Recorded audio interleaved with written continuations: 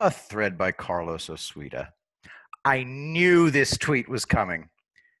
Let me explain why people who correct are jerks. It's dick measuring. And this guy is wrong, of course. Chris Vambos says, who is dumb? 50 cal is not a counter sniper rifle in domestic urban environments. It's an anti-material rifle. Wrong tool, wrong job. If you're going to debunk anything, you need to get your own facts straight. Who is going to believe you if you can't get the basic stuff right?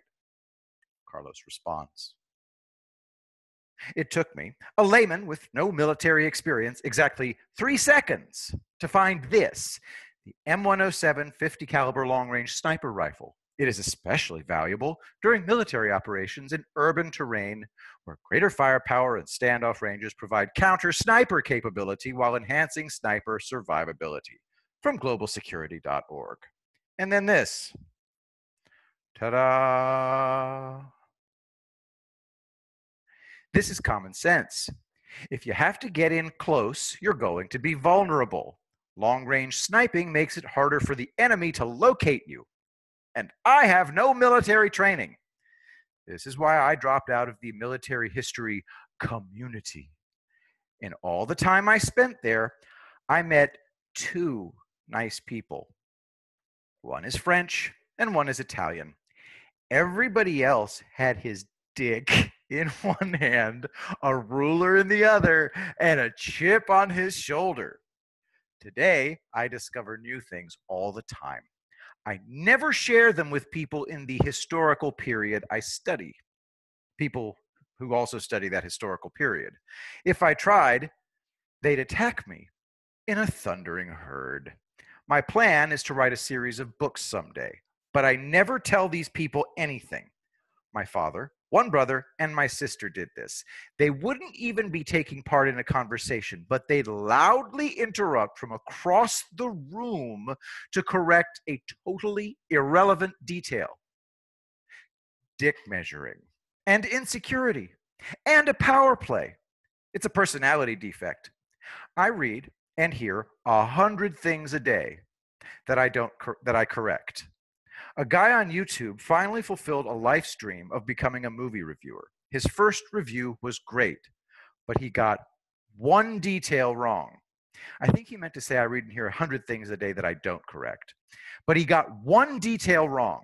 He said that this shows a shark biting a scuba tank. It's actually a pressure gauge.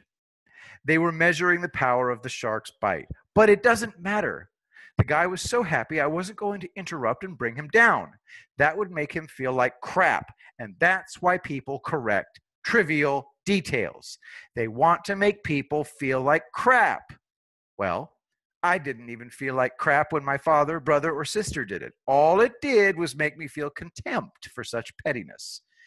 And military historians lost a great contributor. I get tons of pleasure out of discovering new facts, and now I feel absolutely no need to share them with dick measuring weirdos.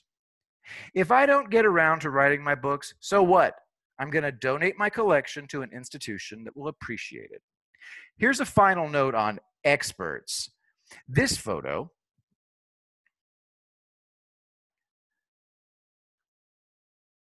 so this photo is in almost every single book on German assault troops on World War I. It's identified as German troops training in Sedan, France. Nope, those are Turks training in Rohatin, Galicia, in what's now Ukraine. The reason everyone thinks they're German is that the German Supreme Army Command Bild und Filmamt BUFA mislabeled it. BUFA was created January 30th, 1917. Up until then, the German visual propaganda effort was carried out by multiple agencies. They sent all their stuff to BUFA, and BUFA hastily labeled it as fast as they could. They got a lot of stuff wrong because they weren't trained infantrymen. We have the same problem. Our official photos are mislabeled. This one, for example. It's labeled as a device for making smoke, but it's actually a Boyd No. 3 flamethrower. Ta-da. Ta-da. These men are wearing Turkish uniforms and they're equipped with German steel helmets, rifles, and hand grenades. But their shovels are Austrian. Austrians never used German rifles. The photo was taken in 1916. These are men of the Turkish XX Corps.